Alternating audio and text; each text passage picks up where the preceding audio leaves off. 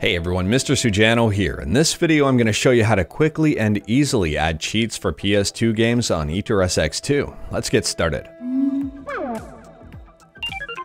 Alright, to kick things off, there's a number of different ways to add cheat codes into games for AetherSX2. One of the more popular ways here is to bring up the in-game menu and select patch codes. From here, you can manually add, edit, clear, or disable patches, and patches are your cheats. If you want to learn more about this method, I'll leave a link to a very helpful forum post here for PCSX2. The method between PCSX2 and AetherSX2 is almost identical. The other way of doing things here, and the arguably easier and more straightforward way, the way that I'd actually recommend, is just using Action Replay Max or Codebreaker.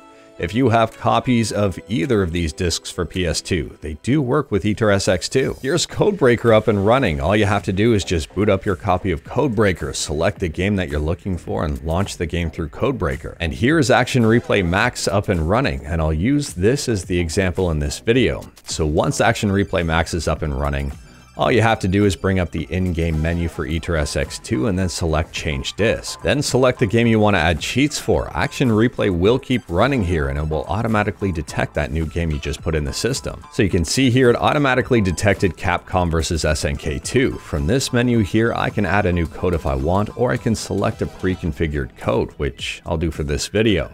So for this video, I'm just going to select Infinite Health and show you how it works. To launch the game from here, all I have to do is press the Start button on the controller and then select Launch Game. The game will launch through Action Replay, the exact same way that it does on a standard PS2. So here's CVS2 up and running. You can see my character is getting hit but not taking any damage. The cheat codes worked. Now, if for some reason you're looking for a very specific code and it's not available in Codebreaker or Action Replay, I'll drop a link to a couple of very helpful websites with every single Action Replay and Codebreaker code, and you can just enter them manually. At the end of the day here, cheating on PS2 is relatively simple and straightforward once you figure out what you need to do. Anyways, that is all I've got for this video. Hopefully it was helpful for you. Let me know in the comments below what games you're using cheats for and what cheats you're using. If you like this video, leave a like. If you didn't like this video, leave a like. Hit that subscribe button, check out my other videos. Thank you everyone, take care.